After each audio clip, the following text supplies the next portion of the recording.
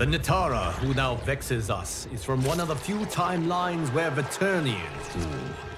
When they discovered other timelines, and the failure of Veternians within them to flourish, this Nitara's Veternians mobilized for war. They plan to liberate every timeline's vampires and set them on a path to conquest. If they are not vanquished, they will enslave all beings to Veternis.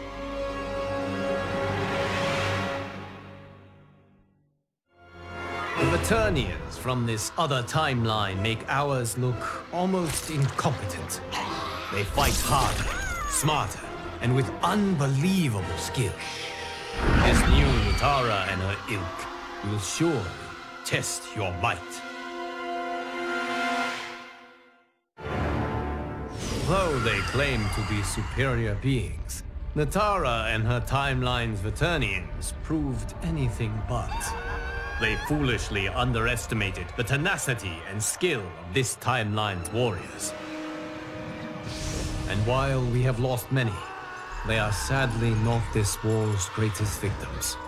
Those are the ones who were enslaved by a pestiferous Veternian bite, and who, unless aided, will be condemned to languish in an excruciating, eternal twilight.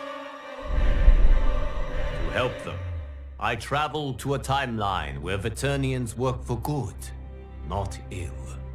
They graciously share their unique expertise, undoing the dark magic that had befallen my champions.